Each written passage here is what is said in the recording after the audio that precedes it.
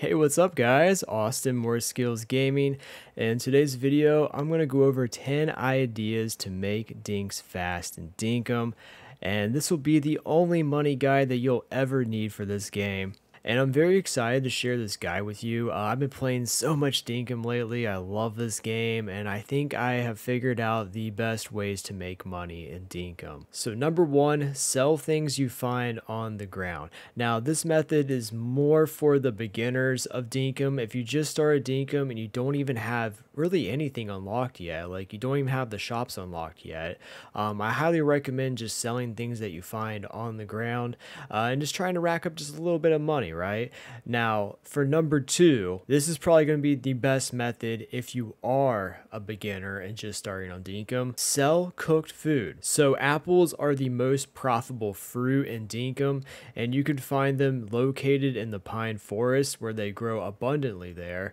And the reason why you want to cook your fruit is because you're going to make more than double your profit. So one apple is worth 107 dinks, but if you cook the apple, you get 390 dinks per apple. So it's totally worth it to cook your food if you're trying to sell it.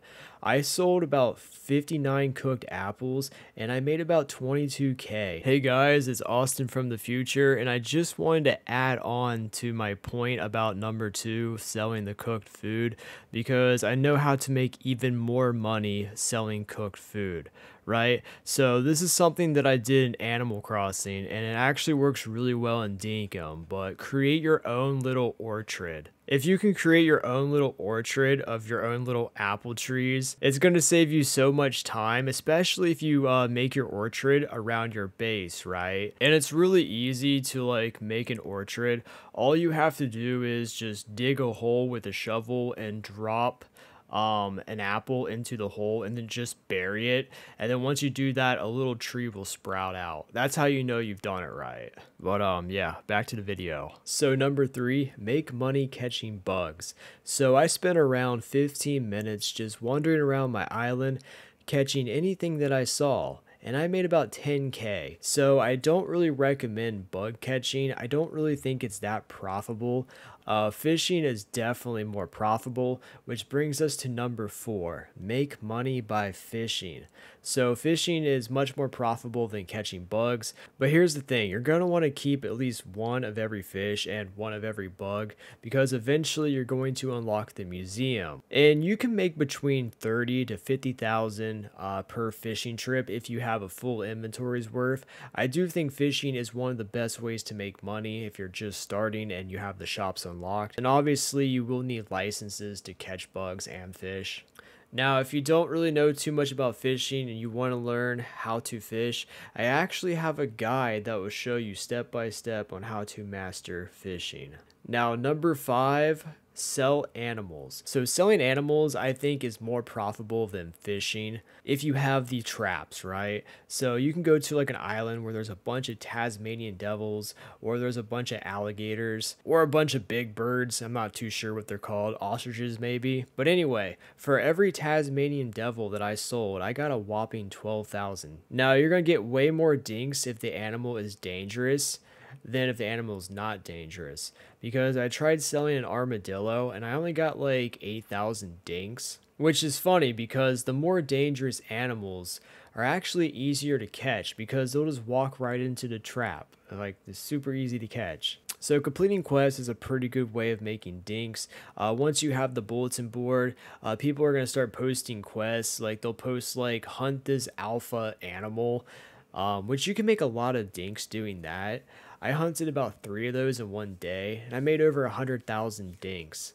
So definitely worth it. And also too, you're going to have quests where they want fruit shipments, right? And they'll pay a certain amount of dinks for that. So just make sure you check the bulletin board like every day or so, because you never know what kind of quest might pop up on there. Diving for critters. And diving is actually really profitable. Now I would recommend having a rowboat, and I think it's level 2 fishing license where you can see the bubbles in the ground. If you see bubbles in the ground and the object is not moving, chances are it's a critter.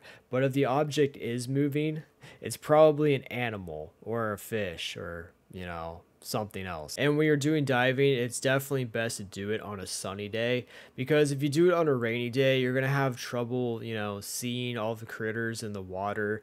You can see them so much better if it's sunny outside. Another thing too is, while you're looking for critters, keep an eye out on anything that sparkles, because if it sparkles underwater, it could be a pearl, and pearls sell for about 5,000 a piece at John's store. Sell big stones on John's scale. So after you upgrade the tent in Dinkum, John's actually going to have his own little store, and he has a scale on his store. You can put like large stones on the scales, and some other things too that are worth a ton of money. So if you see like a large rock that has like electricity out of it, or if you find like a large rock that looks like amber, definitely carry it and bring it over to John's store, because if you put on a scale, you're gonna get like between 40 and like 80,000 dinks. The next method is going to be use the metal detector. Now, I've made so many dinks by metal detecting. However, if I could go back in time, I would have kept some things and I wouldn't have sold them. So when you're metal detecting, make sure you keep your shiny disc, because there will be an NPC that comes to your island that will buy them from you, and once you sell these discs to that NPC, you're going to unlock some things, right? So you definitely want to keep those. Also too, keep your old keys, because once you unlock the deep mines later on, you're going to use those keys to like get inside the gates to find the chest, and there's going to be some goodies in there, so you definitely want to keep those. Now, another thing too is, if you come across an old contraption, you're probably going to want to keep that too, because those are really rare and you can use those to build some really awesome things in Dinkum. So I would definitely keep a hold of those too. Anything else I would sell, unless you're trying to build the towers in Dinkum. Now, if your focus is on money, just go ahead and sell it.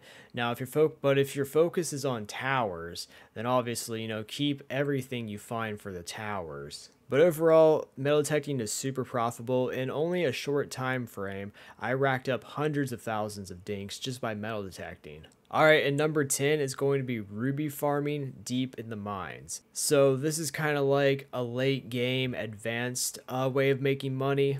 But once you have the mines unlocked and you see like anything that's dark red is a ruby, like dark red and sparkles. It's definitely a ruby, and John will pay a lot of dinks for those. I love going into the mines and just hunting for those rubies. I found 3 ruby stones and I made over 150,000 just from one trip in the mines, and it was great.